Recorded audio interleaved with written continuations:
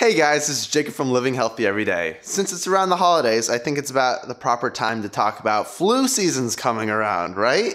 Isn't this the time when flu season comes? Well, I want to debunk the flu for you right now in this video. So, what is the flu? Well, how are they able to predict the flu 8 months in advance before it even hits?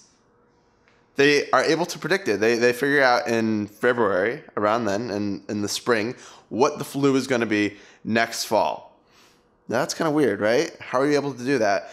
And every year, it's a different kind of flu. It's a swine flu. It's the Chinese flu. It's the Russian flu. It's all these different kinds of flus.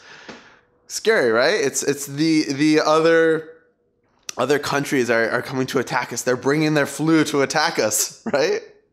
So let's break it down. What happens around the time when the flu happens, the period when the flu happens, and that's what they say that is the end of December, the beginning of January is when the flu happens.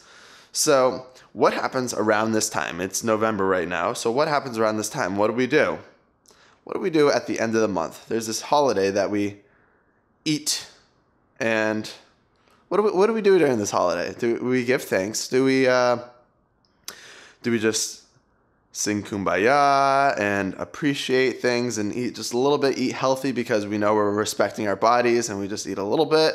No. What we do is we eat extra amounts of food. We eat tons of turkey, stuffing, potatoes, gravy, sugar, and then you're full and you're like, ugh. And someone says pie and you're like, pie?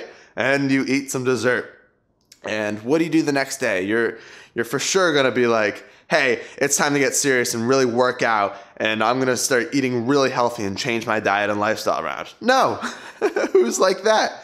You're like, well, Christmas is just around the corner. I'll just wait till then. Right after Christmas, I'll start getting healthy and everything. So what do you do in Christmas? Christmas, of course, you do the same thing, right? You eat healthy, you appreciate things, you cherish your body.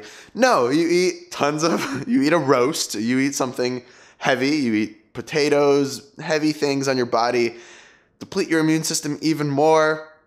What do you do the next day? Of course, you're going to be like, I need to go for a run. I need to start working. I need to get my body in tip-top shape and eat healthy and eat right. No.